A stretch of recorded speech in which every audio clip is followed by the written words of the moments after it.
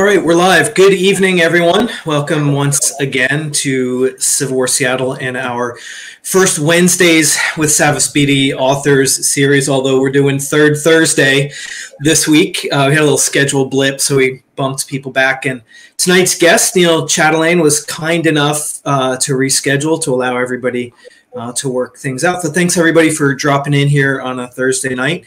And welcome to Neil. Thanks for joining us to talk about your book tonight. Absolutely, glad to be here. So I guess what I usually start with is give you a chance to introduce yourself, your background, and maybe after, kind of tell us about, education, anything like that. Move right into from how you were interested in the Civil War in general. Touch on that, because everybody likes to hear that story from authors and historians. How did you even get this bug to begin with? And then we'll pick up with your book after that. Absolutely. So I was born in New Orleans, Louisiana, born and raised. Grew up there, and that has a big factor into me in the Civil War as well.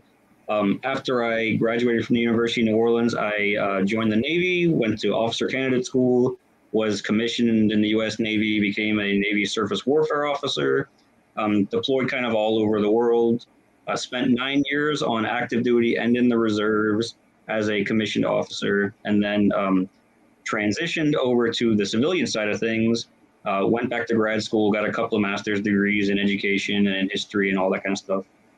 And from there, then started teaching. I teach now at Lone Star College in the Houston area, and at Carl Wunsche Career Academy in the Houston area. That's on the north side of Houston, for anyone who knows anything about Houston. But as far as the Civil War bug, growing up in New Orleans, the Civil War is everywhere. There's monuments, and there still are many monuments there. And growing up there with family who grew up there during the centennial, it just became something that was talked about a lot, and it was always a topic of discussion. And at a very young age, I started taking interest in it, 8, 9, 10, 11 years old. And as a teenager, started filling up bookshelves, and then replacing those bookshelves when hurricanes destroyed them. And so it hooked. And a lot of it got me hooked because of the local side of things with Louisiana, but also just the emergence of new technologies to get people interested. Sure. Video games about the Civil War as a kid growing up were interesting to me. And so that got me hooked on like Orders of Battle and things like that. So it just kind of progressed from there on. So pretty cool stuff. Yeah. Did you, your interest in going into the Navy coming out of college, did you have an interest in the naval side of the Civil War early on, or was that something that developed after your service? So it developed while I was in college. Through high school, I was definitely an Army bug kind of guy with studying the Civil War. I've got the books on Gettysburg and the books on Vicksburg and all the, I was kind of your generic, mostly Eastern Theater Army reader at that point. And during college, we were doing research projects and so on. And, I'm taking a lot of classes at the University of New Orleans on the history of Louisiana, the history of New Orleans. And so when they make us write papers, I'm writing them about the Civil War. And so there's a lot more local things. And so it got me a little more interested in the New Orleans campaign of '62. And the naval element started drifting off from there. And so I kind of got the naval bug while in college for studying the war, and it's kind of taken off since then.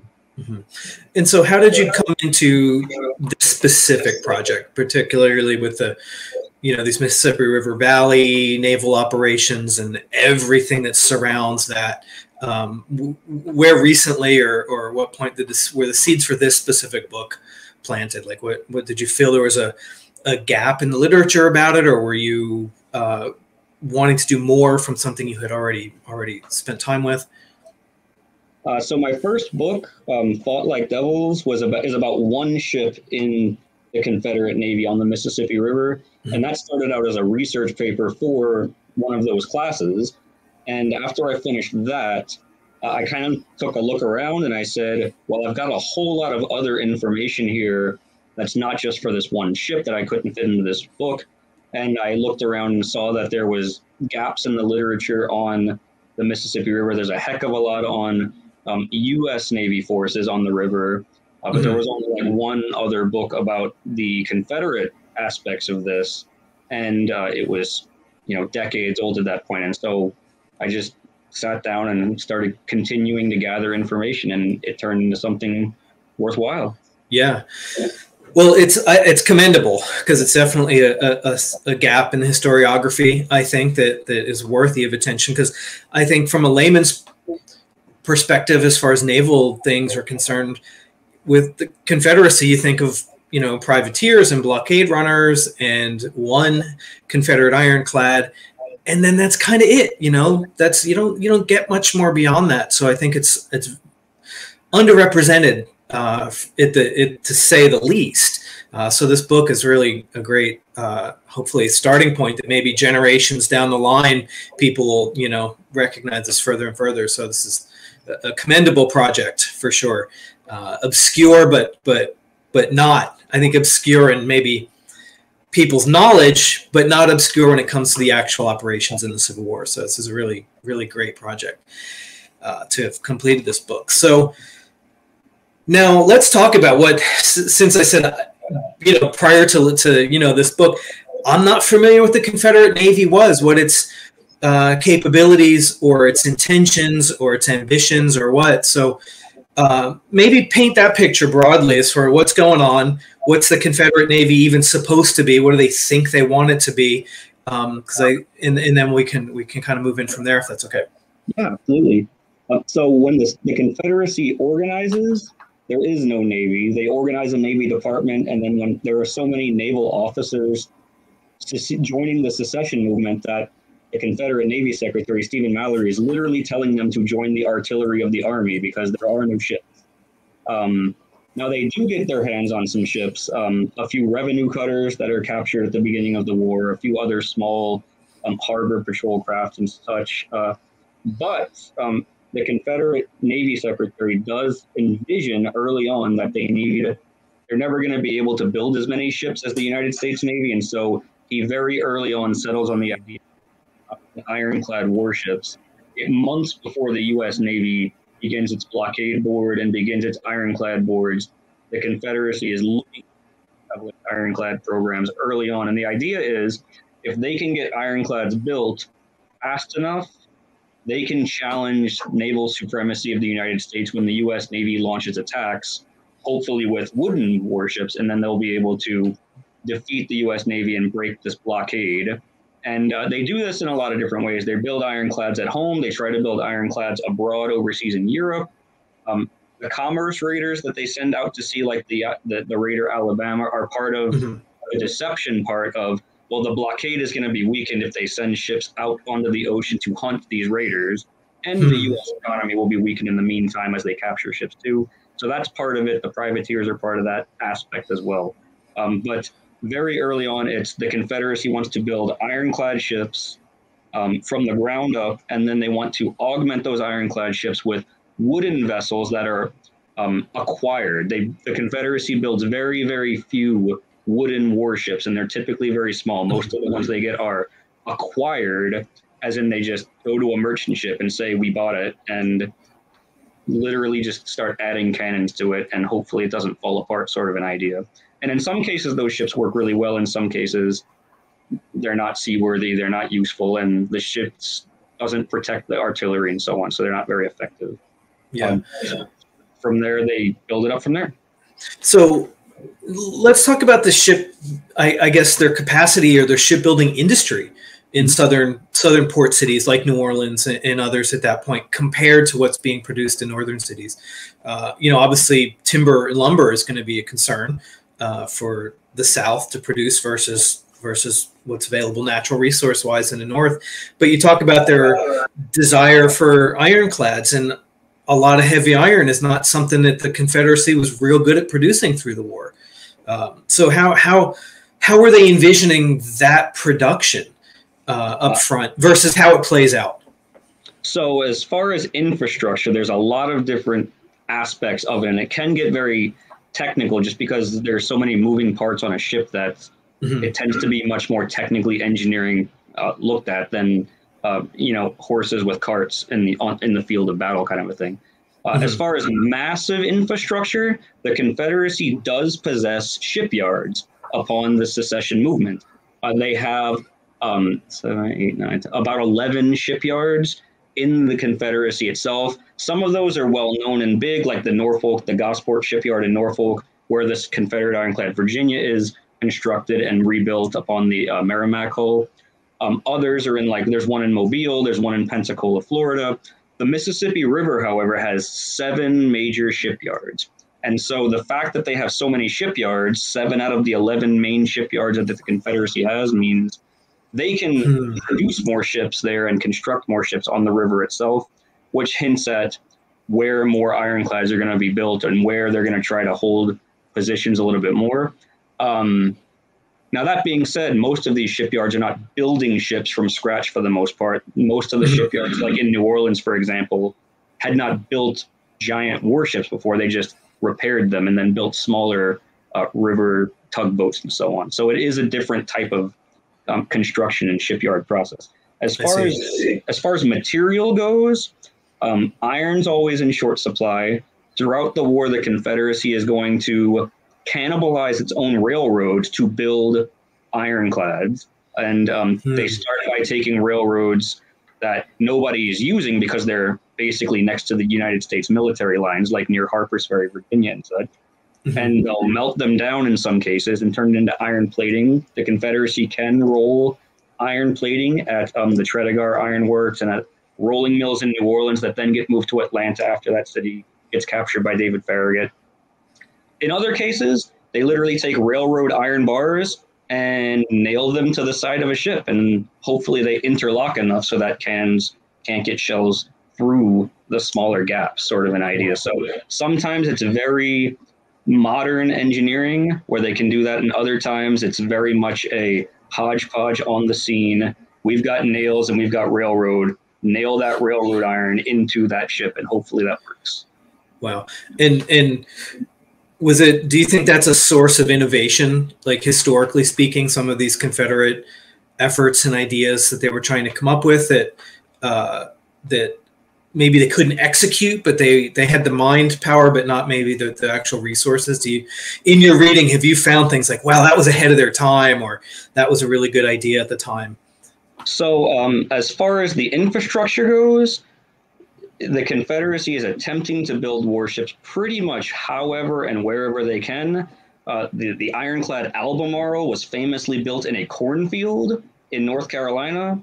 They were building an ironclad that was never finished on a bayou in Louisiana, literally on just an open grassy area next to the open bayou water. So in some cases, they're in modern shipyards, and in some cases, they're literally going, there's a field, let's gather all the local plantation infrastructure here so we have some steam engines and some infrastructure and labor, as the enslaved labor as a source of labor as well. And then they try to make something work there, and they just start building an ironclad on top of an existing wooden ship. So as far as the infrastructure, the innovation is more of a lack of issues, and so it's out of necessity. Tactics wise, the Confederate Navy, especially in the Mississippi River Valley, is a place where a lot of significant innovation does happen. The Confederacy invents commerce rating for the war in the city of New Orleans. The first privateers operate out of New Orleans. The first Army, Navy, Marine Corps Confederate joint operation starts out of New Orleans. The first successful use of torpedo warfare is the Confederate Navy on the Yazoo River, a tributary of the Mississippi. They experiment with submarines in New Orleans, and those move to Mobile and then to Charleston, and that becomes eventually the H.L. Hunley. The first ironclad in North America is an ironclad that's constructed or converted off of a tug in New Orleans. The first use of ships ramming each other, that's a Mississippi River Confederate Navy operation that then the U.S. Navy will copy, and so on and so forth. So tactics-wise, there's a lot of innovation happening by the Confederate Navy in the Mississippi River that's copied by other Confederate naval forces elsewhere, but also by the United States Navy during the war as well. Wow. And what's the I guess the quality of the the leadership that's coming from the U.S. Navy that's upon secession moving into Confederate naval forces. These really pretty high quality men from the U.S. Navy, so they're getting good leadership and good strategy and good resources that way to start with. So I will tell you that statistically, the Confederate Navy had a more professionally trained commissioned officer corps than probably any of the other military organizations. And that's because so many U.S. Navy officers joined the Confederacy. Now, that being said, it was very much a hit and miss situation of some officers are old and were leftovers from the War of 1812. There are some Confederate naval officers literally born in 1799 and with 40 or 50 years of naval service.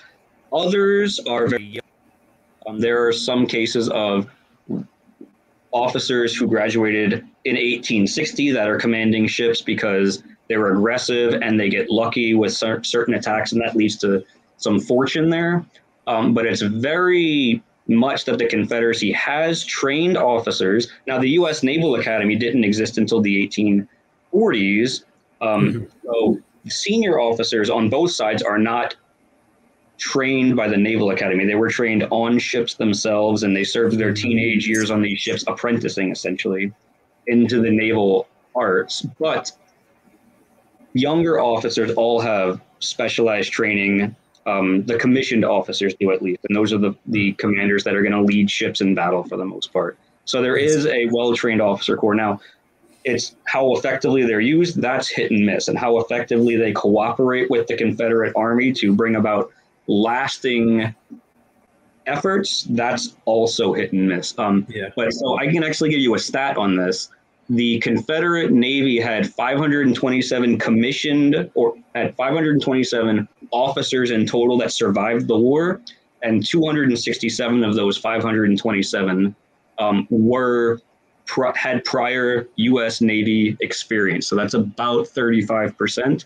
As far as the commissioned line officers, the people who are actually commanding the ships, 164 of the 200 were prior U.S. military experience. So about 80%, about 78% had prior military experience with the U.S. Navy.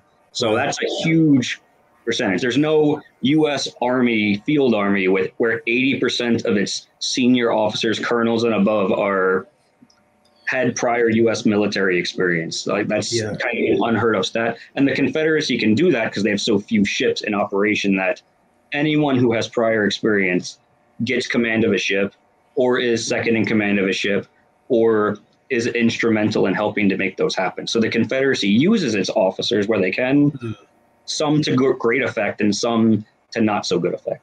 I see. Well, let's skip ahead here on the slide to this first map. This is a pretty good map that we can get an overview of some of the operations, so we can kind of pivot into that. I know you have some of the forts, Confederate forts, marked in red here. Of course, the rivers are in blue. So if you need me to zoom in on any of this stuff as we go, I can just point me in whatever direction you'd like in that way. But so with that, I guess we've got officers, we've got some ships, everything's kind of shaping up that they're maybe going to execute on what they had for an intention with how to hold these waterways, the arteries of the rebellion. So what happens? Let's begin in 1861 and look at this map and do your best to just give us a broad overview of how things work and don't work. So 1861 is very much a year where very little happens for both sides on the Mississippi River's waterways. Now, there are significant naval actions that do occur. The Confederacy is launching commerce raiders and privateers out of New Orleans at the river's mouth. There is a Confederate warship accompanying Leonidas Polk when he moves into Kentucky. There's a Confederate warship covering Columbus, Kentucky, at the very top of the map there, as Polk is fortifying Columbus, Kentucky. Confederate ships are at the same place when the Battle of Belmont happens. They're ferrying reinforcements from Columbus to Belmont to stop Ulysses Grant's attack there. The Confederacy uses its first ironclad ever to try to open the blockade at the mouth of the Mississippi River in 1861 in October. They embarrass the U.S. Navy blockading forces, but don't break the blockade. They just kind of dent it for about 24 hours. So there is activity happening at the upper part of the river and the lower part of the river. But for the most part, 1861 is a year where they're building ships, acquiring ships, and converting civilian ships. And this is both sides. So the Confederacy is building 2 massive ironclads in New Orleans and 2 more ironclads in Memphis, another ironclad in Tennessee near Nashville. That's never going to get finished for the Confederacy. The U.S. Navy will capture that one and put it into U.S. Navy service. But they're mostly trying to build these ironclads and then acquire wooden ships to augment them, while at the same time the U.S. Navy is building the City-class ironclads that are going to come downriver and help to support Ulysses Grant's armies at Vicksburg eventually. And I got one quick question, if I can interject. We've talked a lot about building the ironclads, and with that time frame, how long does it take them to say, if they have a structure of a ship that they're starting with, not building from scratch, but how long does it typically take them to construct an ironclad so it's functional the way they want it to be? So the first Confederate ironclad was a tugboat that they cut the top off and then rolled some iron plating over it into like a little eggshell sort of a shape. And that was called the Manassas. And it was built in about 2 or 3 months. The conversion process took about 2 or 3 months. There are cases that's the Manassas ramming in the middle there. And we've got another one of Manassas as well. It's the eggshell one that's kind of at the end, I think. Yeah. Sorry. Here we go. That's the one, yeah. So this one, it takes a couple of months for them to do the conversion for. But it's not very heavily armored or armed. It's only got about 1 inch of iron plating and 1 cannon and a ram, whereas, the big ironclad Virginia has many more artillery pieces, and the armor is much thicker, many different layers of armor. Other ships that are part of that get converted from existing ships like Virginia take many more months to complete, just because of extenuating circumstances or supply issues. Building an ironclad from scratch can take up to a year or more, depending on the situation. So that even just standing up this fleet takes it out of action in 1861, really, because it's getting muskets in hands for infantry. That can happen much faster, it would seem, than getting these naval things operational. And this is an issue both sides are facing in 1861. Mm-hmm. The U.S. Navy's ironclads that come down the river, the City-class ironclads, they take several months to get built as well. It's not just the U.S. has more infrastructure, so the ships are built overnight. That's not how it works at all. There's too many moving parts on a ship. And there are too many ships being built to just focus on one at a time. And so, it's a very months-long process. The Confederacy's ironclads at New Orleans get contracted for in September 1861. They're still not ready in April of 1862.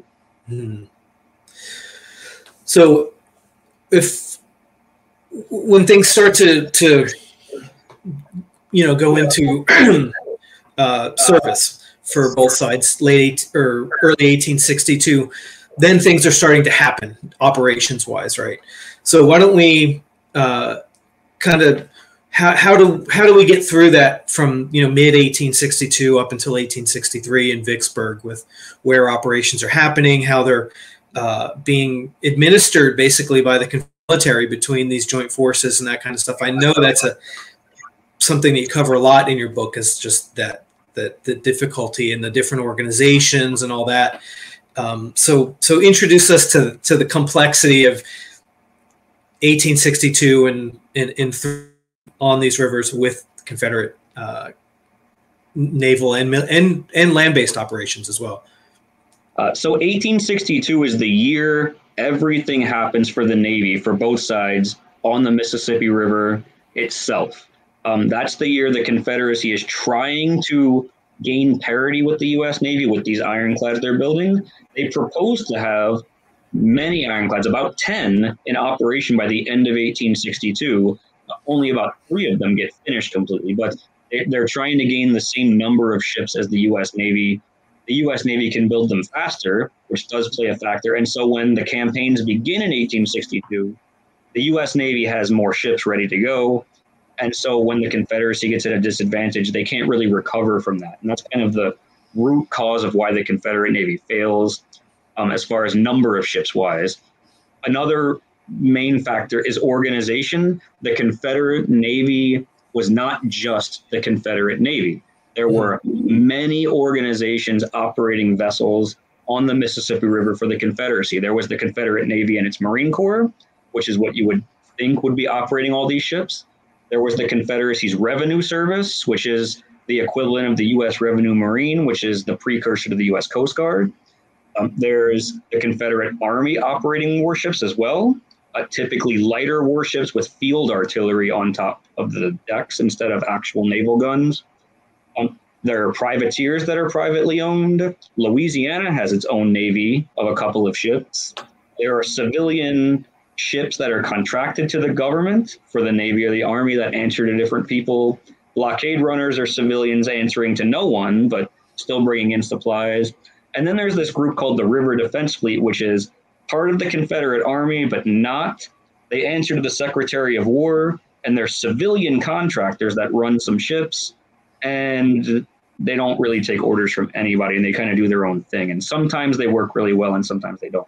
So the point is, it's not just the Confederate Navy, it's a whole slew of Confederate naval forces, and cooperation is a real factor. I mean, there are stories where sailors, each organization offered different pay, and so sailors would join the Confederate Navy, and when the River Defense Fleet, they would advertise getting paid $3 more a month, they would desert the Confederate Navy and just go to the other organization, and the other organization would not report them for desertion because they were taking the manpower too. So it's not just cooperation of the enemy ships are right there, we need to cooperate right now for that. It's also who actually has responsibility for that cannon that's sitting right there?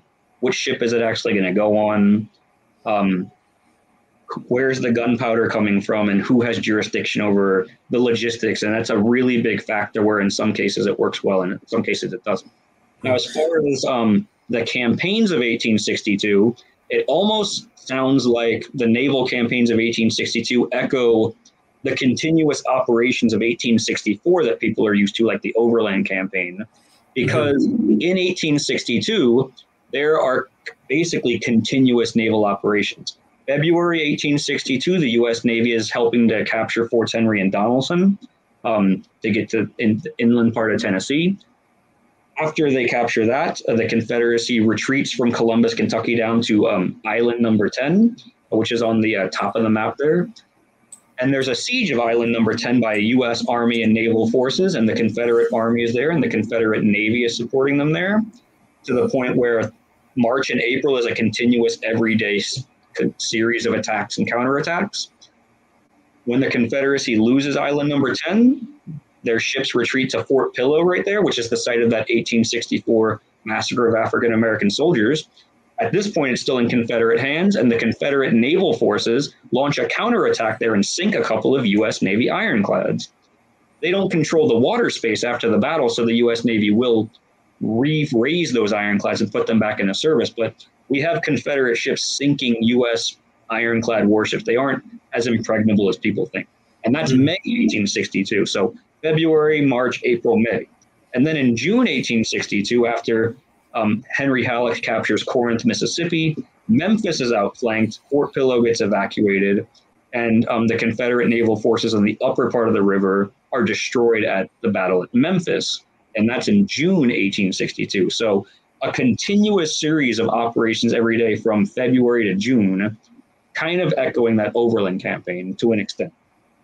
Further south in 1862 at the same time, David Farragut is capturing New Orleans in April, and then Baton Rouge, Louisiana in April, and then moving upriver to Vicksburg. Both naval forces, the ones coming from upriver, the ones coming from downriver, meet at Vicksburg in the summer of 1862 and around June 1862. And then the Confederacy launches another big counterattack when their ironclad Arkansas being built around Yazoo City, Mississippi, but basically being built in the middle of a flooded part of the river where they had to bring barges out to the ship because they didn't have the infrastructure to get it to a certain dockyard. That ship counterattacks and kind of saves Vicksburg for a year by stalling U.S. efforts to attack Vicksburg directly until the Mississippi River's water levels drop, because of the spring thaws are over and the summer is when the water drops the most in the river to get towards winter. And so then the U.S. Navy has to abandon their efforts to capture Vicksburg for a year, basically because of that. And that's when Ulysses Grant starts trying all of his many efforts to capture it by ground, Chickasaw Bayou and the Bayou Steel Expedition and all these other efforts, which are both Army and Navy operated. So while Grant is investing Vicksburg, the Confederacy is trying to rebuild a fleet of 3 ironclads at Yazoo City. They build a modern Navy yard at Yazoo City, and they're using ships that survived all these battles in 1862 in 1863 to supply John Pemberton's army at Vicksburg, to defend Yazoo River until those ironclads could be made ready. And in fact, when Ulysses Grant is besieging Vicksburg, David Dixon Porter, the U.S. Navy admiral in command of the river forces there, sends a large chunk of his squadron up Yazoo to the Yazoo River to capture Yazoo City, Mississippi, destroy those ironclads before they can be finished, because he was worried that if Arkansas could stop the entire fleet, what are 3 of them going to do at the same time a year later? And so there are some significant worries by the U.S. Navy there, because when the Confederacy can get ships going, they can win some pretty spectacular localized tactical victories. And so the U.S. Navy is always kind of worried that that will expand. But the last Confederate ships on the Yazoo River don't get destroyed or captured until almost a month after Vicksburg surrenders, because those ships then go to support Joseph Johnston's relief effort at Jackson, Mississippi, that then stalls the continued push of Grant elsewhere. And so ships are all part of this. Now, there aren't very many naval battles at Vicksburg in 1863, but there are a lot of support efforts. The Confederates will sink a ship in the river to block a spot so the U.S. Navy can't get past a fort right there. That's in the case of Fort Pemberton at Greenwood, Mississippi. That's the top of the zoomed in part of the map right there. In other cases, they're using the ships to transport supplies, or to relocate soldiers, or to even just transport food from one place to another.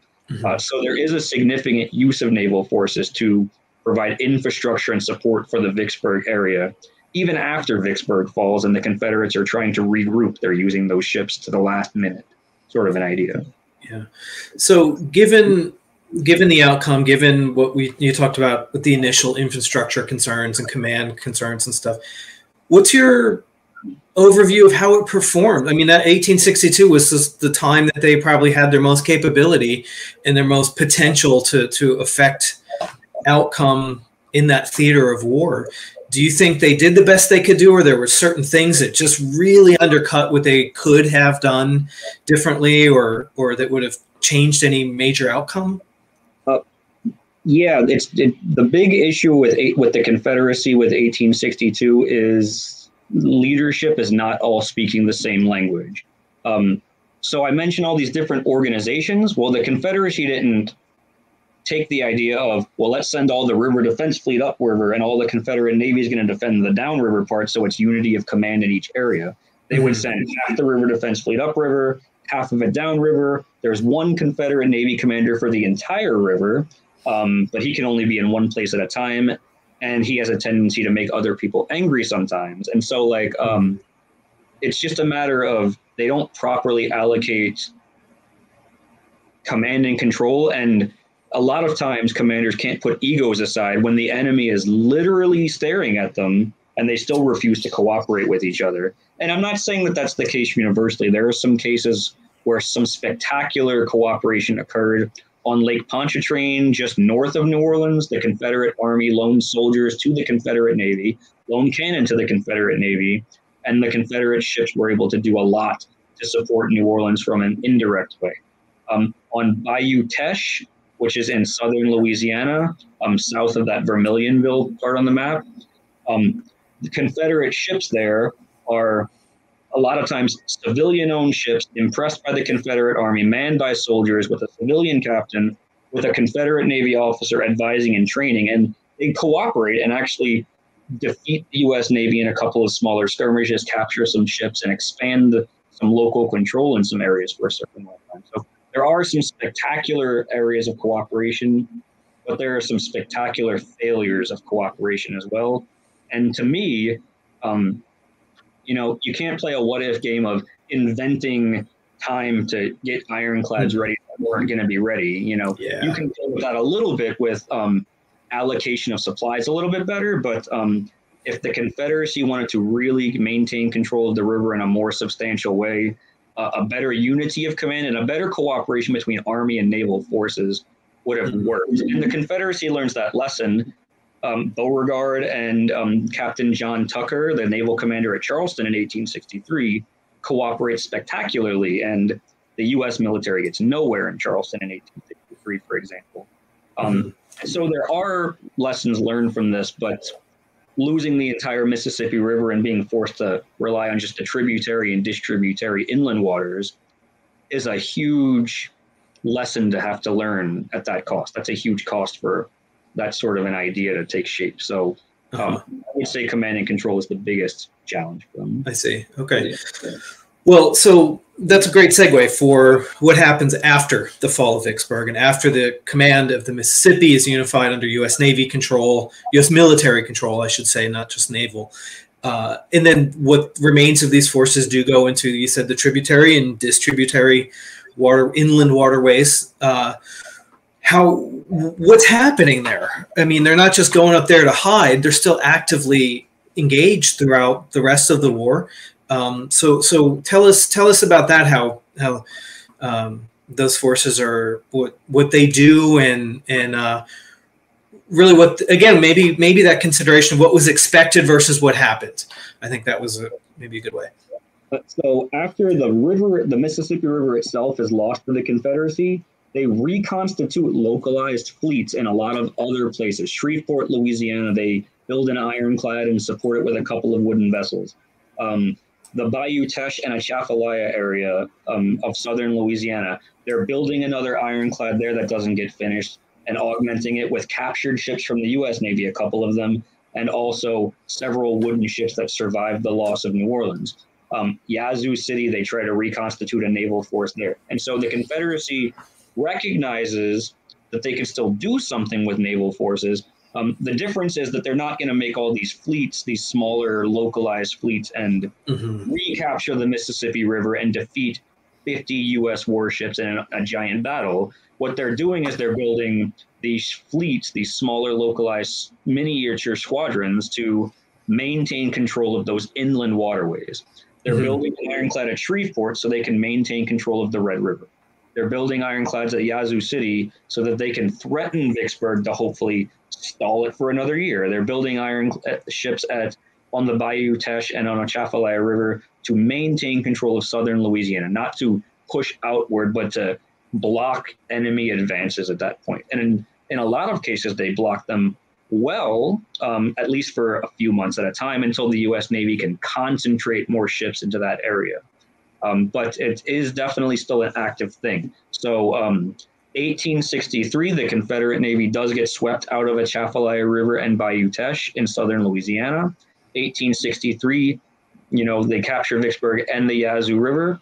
1863, the U.S. Navy, the same squadron attacking Vicksburg, goes up the Red River and gets stopped by the Confederacy's ground forces and naval forces, which are not the Navy. It's basically the Confederate Army with a couple of ships that they captured from the forts that disabled some enemy ships, and then they load a bunch of soldiers on them, smash the ship into more ships, disable those Union ships, and then they throw all the soldiers on and charge, basically in a ship-to-ship battle, kind of like ancient Roman times almost. And that works for a while. 1864, the Confederacy has another threat on the Red River when the U.S. Navy's Red River campaign with Nathaniel Banks's army and David Porter's squadron of ships goes up the Red River to capture Shreveport to threaten Texas. And the Confederacy has a lot of good cooperation there. They've got Richard Taylor and Kirby Smith fighting the ground part. Confederate engineers are actually building dams to divert the Red River's water into other areas to lower the water level of the Red River. And the Confederate Navy has torpedoes everywhere, underwater mines, and they have their ironclad there with wooden ships to support in case the U.S. Navy gets past all that. So there is some actual defense in depth going on. Now, that being said, that saves the Red River for the Confederacy for the rest of the war. In other areas where the Confederacy doesn't have ships, it's the Confederate cavalry that's actually doing the most against the U.S. Navy. Some places like Yazoo City, Mississippi, or Johnsonville, Tennessee, or some places like Clarendon, Arkansas, it's literally the Confederate cavalry rides up to the riverbank, sees a U.S. Navy ship or a supply steamer, rolls out some horse artillery, gets a lucky shot to disable an engine, and then the cavalry basically tries to get the ship to smash into the riverbank because it's disabled, and they bum rush it with horse soldiers to try to get them to surrender. The biggest case of this happening is Nathan Bedford Forrest's entire cavalry corps in 1864, in support of John Bell Hood going to Nashville, does this about half a dozen times near Johnsonville, Tennessee. They disable one ship with horse artillery, load the horse artillery onto that ship, use that ship to disable a couple of more, and they just keep repeating that. And then they launch a naval assault with cavalry soldiers on Johnsonville, Tennessee, which is the main U.S. Army supply depot in Tennessee. All of now George Thomas's army in Nashville has no supplies, so he will retreat into Kentucky. That doesn't work. It's a huge success story in depriving the U.S. from supplies with cavalry on ships. It makes for a great story, but then the cavalry can't capitalize on it, and the U.S. can counter-respond and send supplies, so it doesn't alter that campaign in the end. But so at the end of the war, there's some crazy stories like that of people disabling one ship at a time in some of these hilarious stories, but they don't change the factor of the war. You know, cavalry taking one ship is not going to change who controls that waterway. It's going to make some headlines for the newspapers, essentially, and give some pride to some soldiers. So in some cases, again, the joint Army-Naval cooperation works really well, and in some cases, it doesn't work very well at all. And in other cases, it works, but not in a way that can be capitalized on. Sure.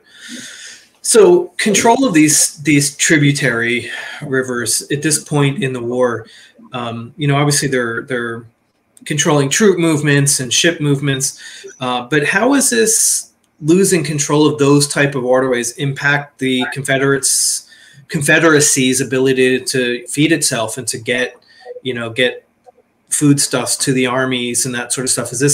Are these waterways being used that way as well for, as the way railroads are in North Carolina and Virginia to feed the armies at that point? Does that factor into this as well? Yeah. So if you look at the map, even just where it is zoomed in, there's so much blue there to represent all these internal waterways. And it's not that the Confederacy didn't have ships. They had ships, and they had civilian ships that operated as well. So transportation of supplies is a major factor, and even controlling 100-mile stretch of some of these waterways allows for significant movement of foodstuffs or other supplies. I mean, the Confederacy's, one of its only salt works is in southern Louisiana, and they're using ships to get them from there to other parts of the Confederacy through other inland routes as well. But so it's definitely not just we're using the ships to cross the Mississippi River with food to get to the food to Vicksburg. And that definitely happened in a lot of cases. In fact, there are some cases of the U.S. Navy specifically targeting just the supply ships and sending their ships out on a whim, where some of them eventually get destroyed or captured, just to try and destroy some of these Confederate supply ships. But, after the Confederacy loses control of the Mississippi River, there are even some cases of the Confederate Army swimming cows across the river on barges or just swimming them, and okay, half of them die in the attempt, so what? But they got to get food from Texas and Louisiana to the other side, and they're like, it's almost comical where you can go, okay, we looked and there's no U.S. ships for 10 miles in either direction. We have 1 hour to get these cows across the river. Let's go. You know, Wow. it's crazy that the efforts they were forced to rely upon because they had less infrastructure. Yeah. Places where they controlled inland waters, they used those inland waters as those transportation networks. Yeah. Okay. Great effect. Yeah. As long as they could cooperate on what was going to be transported at that given time. Yeah. So we're getting on about 45 minutes here. So I do want to encourage you guys that are watching, if you have questions, throw them in the comments now. So we have a few minutes here to get them to Neil to answer. And we have just, and this seems like we've talked about a lot, but I think we've barely turned the first page on what Neil has in this book and in his research and everything. So I will take this moment before we do get into questions to encourage all of you guys to get the book. It's support Savas Beatie, Savas Beatie authors, best maps in the business, Savas Beatie. So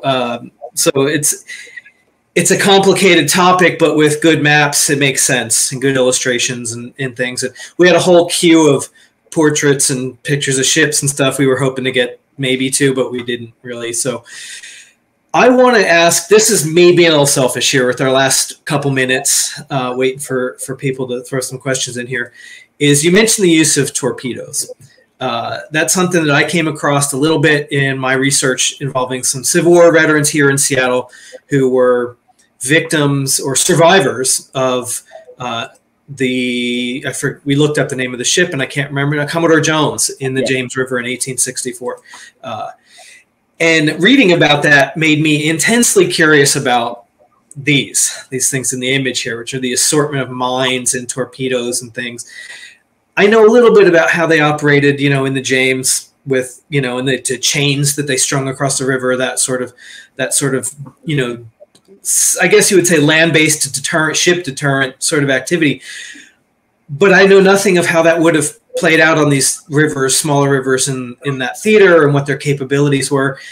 And it's just cool stuff. So maybe you can tell us about what these were and how they were employed, how they were constructed in these different rivers, the Mississippi or the tributaries, for a couple minutes. And then we'll take any questions that we get here at the end. Absolutely. So torpedoes in the Civil War sense are underwater sea mines of today's vocabulary and vernacular. So if we're talking about torpedoes of the Civil War, we're talking about mines today. The Confederacy does use underwater mines, these torpedoes, to great effect. In fact, the counting tally is that about 40 U.S. warships and support vessels were destroyed by Confederate underwater torpedoes in different factions over the course of the war, including numerous U.S. ironclads. Now, there are many different types, as you can see from the graphic right there. Some of these are contact torpedoes where an enemy ship has to smash into it, and then that sets off pressure changes that detonate the charge. Others are detonated by a guy with a wire, almost in like a Wile E. Coyote. Yeah, the plunger. Hiding in the woods sort of an idea where they're like, okay, they're over the spot where we think that the thing is, and then they like literally blow it up like that, and sometimes they hit and sometimes they don't. But the Confederacy uses these underwater torpedoes to great effect, especially in the Mississippi River Valley. They're all across the entire length. There are many reports of U.S. Navy officers hearing them bouncing off of their hull, but the ships are old, but the torpedoes have been in the water current for too long and they don't detonate. Similar to what happened at Mobile Bay with a couple of instances with David Farragut. The first underwater torpedo to sink an enemy ship is on the Yazoo River. And that's the sinking of the USS Cairo, which you can go visit in Vicksburg, Mississippi now. They've since raised it up, or what's left of it they've raised up. Another U.S. ironclad of the same city-class ironclads was sunk on the Yazoo River a few months later. The USS Baron de Kalb, same situation almost, in almost the exact same spot. So they would use these torpedoes to great effect.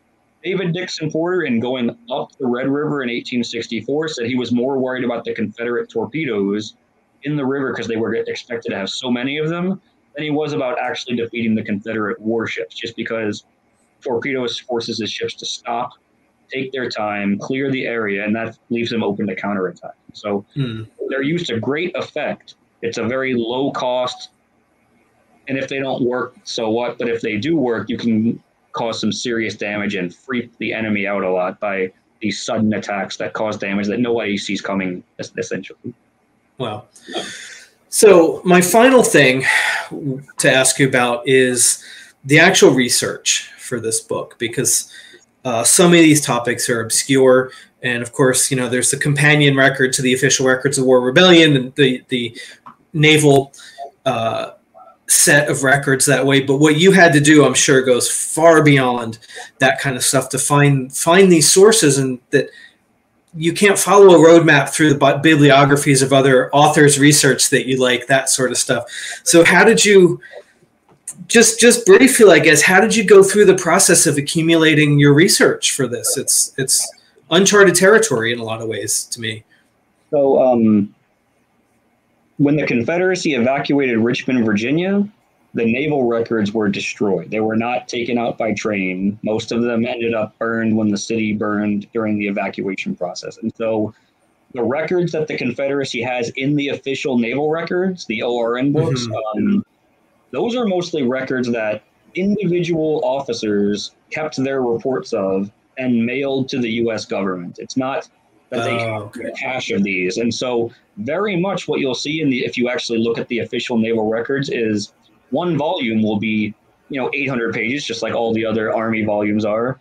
But 650 to 700 pages of that will be U.S. Navy records, and about 100 to maybe 200 at the most are Confederate Navy records. And so the paperwork trail is just completely different for starting things out. And typically surviving reports are from ship captains, not from junior officers who are giving affidavits about things like you'll see with the U.S. Navy counterparts. The National Archives does have a lot of Confederate Navy records accumulated. Very little of it is digitized at this point, and so trips to places where those exist are still required for the most part. But they do exist to an extent, and that's mostly because of getting the National Archives to collect records from the individual port cities that weren't destroyed. Charleston was captured at the end of the war, but not burned. New Orleans was captured, but not destroyed or shelled. And so some records were left behind in these evacuations, and so those ended up in the National Archives as well, to an extent. Besides that, there's a lot of memoirs from Confederate naval officers, and picking those apart minutely to figure out who actually did what correctly can be tough, but it does exist. A lot of newspaper work. The Confederacy loves to put things in their newspapers, and that's not so much for getting like super specifics, but the Confederacy, just like any other group, if a ship docked in Memphis, the Memphis newspaper wrote the next day that that ship docked there. And so sometimes you can actually track the movement of ships, not specifics about who was on them or anything like that, but you can track movements to an extent, to a certain degree. And so it's really a lot of puzzle pieces of hints of information at different places that then you can slowly form a picture of. It's almost like military intelligence work today. If you get hints and shadows of things, and over the course of a year, you might be able to put enough shadows together to get a working picture of what happened to an extent. Yeah. Well, here's one question we got from my friend Matt McCauley, who lives here in the Seattle area. This is something I don't know about, and it's come up on a couple different tours of mine, because this is a Confederate naval figure who's buried here well, he's not buried here, but he has a marker here in Seattle's most historic cemetery. His name is Jefferson Davis Howell. He was Jefferson Davis's brother-in-law, Verena's brother. And he, in his, I don't even know which ship it was that he was on in the Pacific that was creating a little bit of panic on the North Pacific coast at that time, that he died in 1875 it's according to Matt here, on a ship in the Pacific. He was lost at sea, but they did put the obelisk in the cemetery for him. And he's asking just if you know if his Confederate naval service was noteworthy for the time, for what he did in the Pacific, if that's something you're familiar with. So Jefferson Davis Howell was technically not a member of the Confederate Navy. He was part of some of those auxiliary organizations. After the war, he went to Europe for a little while and worked on merchant ships there. And then he relocated to the West Coast, where he worked on the Pacific Mail Steamship Company, going the routes between Seattle, San Francisco, Panama, and so on. Which is kind of ironic because a lot of Confederate naval officers end up working for the Pacific Mail Steamship Company on the West Coast after the war. Even though those were some of the very ships that they were trying to capture during the war. It's kind of an interesting side there. But yes, Jefferson Davis Howell was on the West Coast. He was a Confederate naval veteran to an extent. And he did operate as a ship commander on the West Coast. And I do believe he did die when his ship was sunk, when his Pacific Mail Steamship Company vessel was sunk. 1870s, I think. I don't know. Yeah. Matt said 1875. It was traveling from San Francisco to Victoria, BC, and it had a collision actually off Cape Flattery, which is out off the Pacific coast here. Now, there is another Confederate naval officer with some Seattle ties. A Lieutenant William R. Dalton was in the Confederate Navy. Oh, Robert Inge Dalton. Yes, William Robert Inge Dalton. I think he became a doctor after the war, and then he died in Seattle. I don't know if he's buried there or not, but I know that he died there, I think. He is. So he, as I understand, during the war, he was the ship that he was on was basically on a diplomatic mission between France and England and the Confederacy. And he was young. He was 16 or something like that, I think. After the war, he went to New York and was at NYU and became a pretty renowned dermatologist. And then he wound up here with his practice in Seattle. He was a really key figure late in the 1920s for reconciliation between Union and Confederate veterans. He was very much late in life, kind of I guess you would say, poster child really for the reconstructed Confederate. A lot of our Confederates here were. But yeah, he's, they always talk about his naval service. And he served in the Navy, but also in Virginia too. I think he was a running message. Everybody was a messenger for Stonewall Jackson. So he did something like that. He was a messenger boy for Lee or Jackson, whatever it was. We just put 20 guys that had that job here. But he is buried in the Confederate burial plot in Lakeview Cemetery in Seattle, which is the only dedicated Confederate burial plot west of the Rocky Mountains. So they do have that one naval connection through him. So I had kind of forgotten about that. So yeah, I guess we do have more Confederate Navy here than I had given credit to in our pre-interview chat there. Well, I've been trying to track down post-war things of Confederate naval officers. There's so few. We can get a better picture of post-war life and statistics because there are fewer of them. We can get a more complete image of it. And that I've been trying to track down certain things from, and in my statistics of who moved west, who moved here, who moved so on. Yeah. Well, I've got lots on him. We've got pictures and photos, and I know where his house was, and I'll send you. You can do whatever you want with it, but I got tons, so I'll send some stuff your way on that. So it looks like that's it for questions, and we've been on here about an hour, and we've had a nice number of people watching tonight. That's great. This is a captivating topic, and I have learned as much as anybody watching tonight because I admittedly didn't know a whole lot about this coming in. So I'm really thankful for you for joining us tonight. And you guys, Savas Beatie, let me pull it up here real quick at the end. They did give us a code. You can put virtual if you want to buy his book from Savas Beatie direct and not through Amazon or used or anything like that. You can go to savasbeatie.com, enter this code, get a discount. And really dig into this topic because it's fun stuff. It's something different. If you're tired of hearing about Gettysburg or Lookout Mountain or something, this is a pretty fun read. So I'd recommend everybody to check that out. So do you have anything you want to throw in here at the end? A website for your work as a historian or anything that you want to promote here? So first I'll say that the book is available in paperback now. That came out just a couple months ago. So they're fresh out of the hardback, basically. You can get some of those hardcovers on Amazon, but I think Savas Beatie's website itself is fresh out of the paperbacks themselves, or the hardcovers, and you can only get the paperbacks. But that being said, paperbacks cost less money, so you're even getting a better deal on that anyway. If you're interested in more On my end, I write for the Emerging Civil War blog and everything for them. And I have a website, neilchatelain.com, which is just my name. And you can Google my name and misspell it, and it's perfectly fine. It will come up again. And that's okay. But it has links to a bunch of the articles that I've written. So if this has piqued your interest and you want to see some more Navy stuff, you can check out my website. And there's links to all my blog postings and all of the magazine articles and things that I've written. So you can get a better feel for just exactly what's out there for the historiography of some of that stuff. Yeah. One other question. This one was not from tonight, but somebody asked me when I was sharing the upcoming event earlier this week. They were curious, and I couldn't tell which is the ironclad here in the front in this image. So that's the Confederate ironclad Arkansas. It is, okay. Smashing past the U.S.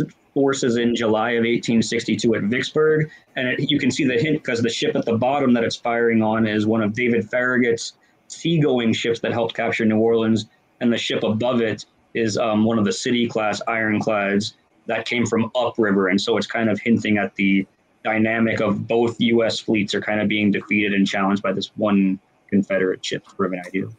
I see. All right. Well, that's it for me. Questions wise, it looks like, we got one comment that came here at the end. John McFarland down in Florida says, thank you. Interesting presentation. And I want to say thanks again for staying up late on the East Coast to watch. And Neil, you're right in the middle, so not too late, but probably a little after dinner. And when I'm done with this, it's still pretty early here, so I'm going to go get my dinner, enjoy the rest of my evening. So, yeah, you guys go check out the site, pick up the book if this naval operations is of interest, and there's so much more to learn. And what else? What are you working on next? There's always 50 things that I'm working on, but my next big project is looking at the Panama route in the Civil War, which is the transportation network, like the Pacific Mail Steamship Company, that's transporting gold from California to Panama to New York to finance the U.S. war effort, and efforts by the Confederate naval forces to interdict that, as well as Confederate military ground forces to interdict the mines themselves in the southwestern region of the U.S. So it's more of the economy, but also lots of interesting small battles and crazy naval intelligence and all of that. So it should be pretty good. I just gotta finish doing something with it and make it happen. But yeah, where you're staying in the obscure corners of the Civil War. I love it. That's awesome. So, all right, guys. Well, thanks everybody for watching. Thanks again, Neil, and we'll catch you all next time. Take care. Thank you. Glad to be here.